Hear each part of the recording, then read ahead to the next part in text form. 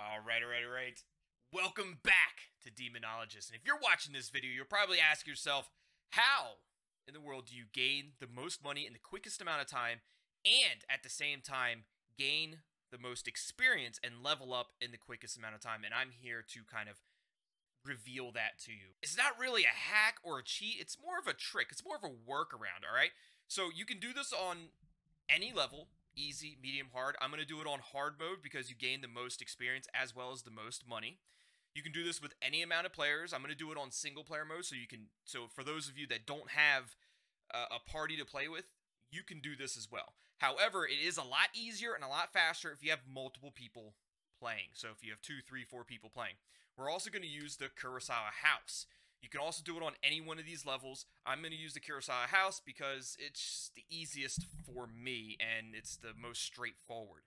You can do it on the abandoned house if you don't already have your leveled up high enough to do the Kurosawa house, but I'm going to use the Kurosawa house as the example today. And you can see here, we are on hard mode. I'm going to start a timer from the second that it enters the game until we banish or complete the ritual and burn up the ghost in the game, and exercise the ghost. Before we get into it, I want to kind of explain to you how to do it. The second you get into the game, you're going to check the ritual because you're going to have two of the same rituals. The two of the same rituals is identify the paintings and grab the katanas. Those are always going to be the same. There's a third ritual that does change. It could be collecting ghost orbs, collecting the dead rats. It could be a number of things. So you want to check the third ritual. At that point, you want to quickly grab a flashlight. That's the only item that you need. That's the only tool that you need because you need the flashlight to identify the pictures and to adjust the pictures, the paintings, right? You're going to run up to the house. Before you even open the door, you're going to select whatever random ghost you want to select. We're going to probably select the Wraith in this one just because that's just the one I'm using. You could select any of the ghosts. Doesn't matter. Just select the ghost, choose the ghost. The second you pick the ghost, it's going to start up all of the rituals. You're probably not going to guess the ghost right. If you do, great. That just gives you even more money and experience. You're probably not going to, but that's okay. It's going to start up the ritual. You're going to go in there. You're going to collect the katanas. You're going to figure out the paintings. And then you're going to do that last ritual, whatever it might be. You're going to set the katanas in. Change the paintings to be the correct configuration, and you're going to then collect the hairpin, the Oni mask, and the egg. Once you collect that, you can run back in there, burn up the ghost, and that will end the essentially the hunt. You won't have to worry about it anymore.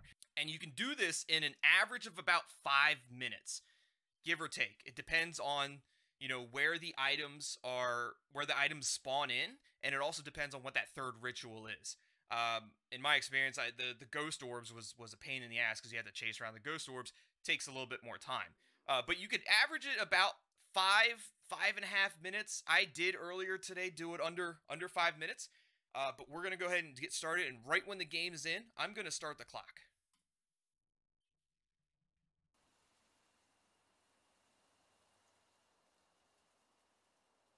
And we're in. Let's go ahead and identify the third one. Collect the ghost orbs. Awesome. That's exactly what that's exactly what I wanted. All right, we got our flashlight. We're running up to the house. Constantly run. Always have your finger on the shift button. You want to run as much as possible. Let's go ahead and open up the journal. Let's go ahead and pick our ghost. I'm going to go with Wraith, like I said before. Excellent. And open up the door. And you see the ghost orbs. You're going to check this painting first. There's the skeleton hands, bottom right. That's what we need to know. We're going to look for the katanas. We'll try to pick up the ghost orbs while we're looking for the katanas. Like that, right there. Oop, going the wrong way. But the ghost, because it's so early, the ghost is not currently hunting you. Got all the ghost orbs. That was perfect. That actually worked out great. We don't know where the katanas spawned in at. There's one right here. Perfect. We know that the first painting has the hand in the bottom right. A lot of times there's a katana right here. I don't see one. We're going to check this room over here. Don't see one in here. That's okay. There's a painting here that we want to look at. There are 4 paintings, but we're only going to look at 3. You only need to find 3 to identify the 4th one. Super easy. So that one's upside down. We have 2 katanas. So we have bottom right, upside down. And then this one is eyes to the right. Perfect. I don't know where the last katana is currently. Owl, right there. Bunny, right there. Awesome. Katana's right here. Beautiful. There, right there. This opens up. This one was upside down. This is to the right. This one right here, the hand was in the bottom right. Right there. And then this one, we don't know, but we're just going to try each one. Perfect. Right there. And now that's open, so now we need to go find our those items. Here is the egg. Perfect. So far, it's been 2.5 minutes. We're looking for the pin, the hairpin, and the Oni mask. There's the Oni mask right here, so we need one more item. Pick it up. Thank you. Perfect. Oh, this is beautiful. This is so quick. This is going to be awesome. Now we just need to run back, burn up the witch, and then we'll end the, technically end a ghost hunt. It'll end technically the game, right, of this hunt. Probably didn't guess the ghost correctly, but that's okay. Boom! 3 minutes and 3 seconds. 3 minutes and 4 seconds once we burn that up. And then you don't need to watch it. We like to watch it. We like to watch it burn up. You don't need to watch it. You can run back to the car and then end it and then jump right back into another one. Again, we did not, probably did not identify the ghost correctly. We did choose Wraith. Let's hope we did. If we did, then we're going to earn so much money and so much experience. It's going to be crazy. But if we didn't, then I believe we'll get about 36 experience, and we'll get, I think it's close to 1,500, might be 1,250 money. But to do that in 3 minutes compared to, like, say, a normal hunt to identify the ghost, because we know how long it takes to identify those ghosts, it might take you 20, 30 minutes to identify the ghost. And we're going to travel back. Beautiful.